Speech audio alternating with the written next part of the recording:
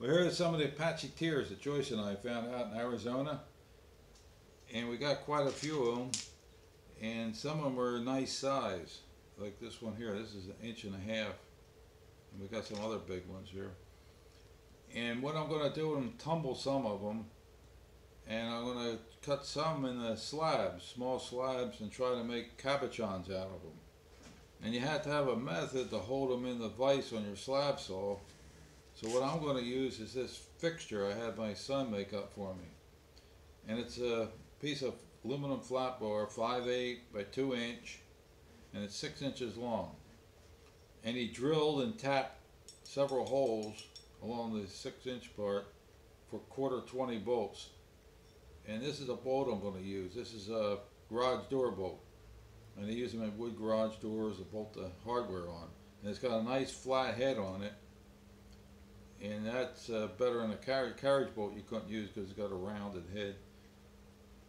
And you take your rock, you put a drop of crazy glue on there and flatten out one surface of your rock, and you can glue it right to it. Then hit it with some accelerator, and it'll set up. And I actually never had any come off, which surprises me. I thought some would fall. I didn't think it would hold that good. And here's what it looks like. And the main thing you want to do is keep the same distance between your flat bar and the bolt head, so they all line up, so when you cut, you can get the most out of your cut. Now if you don't want to do something like make that fixture up, you can take a block of 2x4 and use some 5-minute epoxy and glue your rock to the 2x4. That's what I did with this piece of calcindi. I already cut some, you can see. And this works out just as good, but the other one's a lot quicker and a lot easier to use, and I think they're better for the Apache Tears. I can put quite a few along there and cut a few of them. But anyway, let's get to cutting some slabs. So they're in the saw, so the first thing I'll do is cut the ends off so we can start to have a flat surface on each side. So just get rid of that end. Then we'll set it and we'll cut like maybe 3/16 to 1/4 inch slab. Most of the time you get maybe 1 or 2 out of it. That's about it. So let me put the hood on and we'll start up the saw.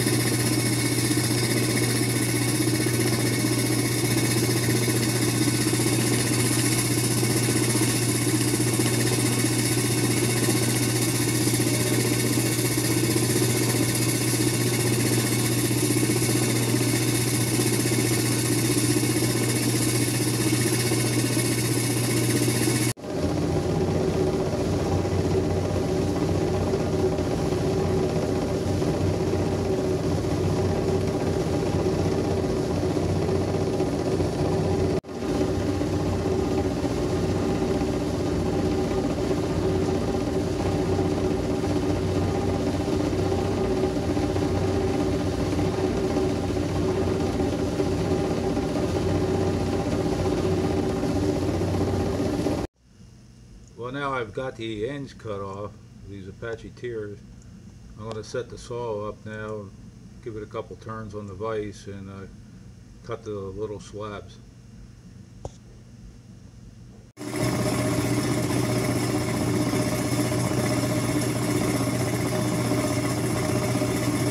can see the blade right through that one. And this one's about, I guess, about 1/4 inch thick. This slab. So that'll make a neat cabochon.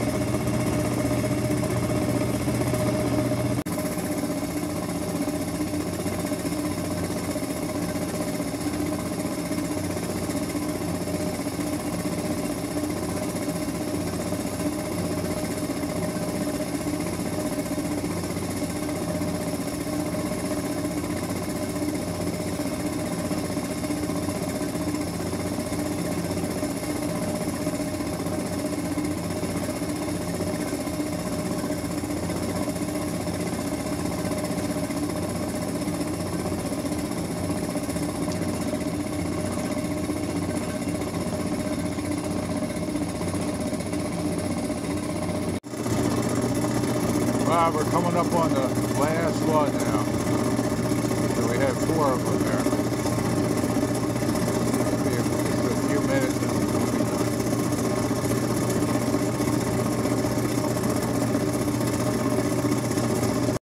Well, here's some of those little slabs we cut from the Apache Tears. And they're about 3/16 thick. And what I'm going to do is make some cabochons out of them. And I might cut a few more so I have plenty to work with.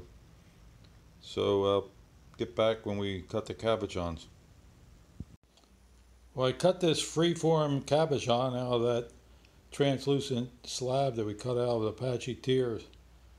And you see it's got these lines in it. I think they call that a cat's eye. I'm not sure. Like I said, I'm no expert on any of this. But it took a pretty good shine. I did the back a little bit.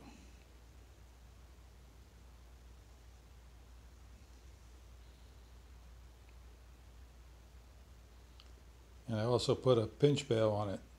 All you do is drill a 1 millimeter hole at the top there and get a pinch bail and pinch it on. Then you can wear it on a chain or a cord. Well, I also did some Apache Tears. I tumbled some Apache Tears. And I'll go grab them and you can see what they look like. Well, here are some of the Apache Tears that I tumbled. And as you can see, they also took a pretty good shine. So if you enjoyed our videos, please give us a thumbs up and subscribe to our channel. Thanks for watching.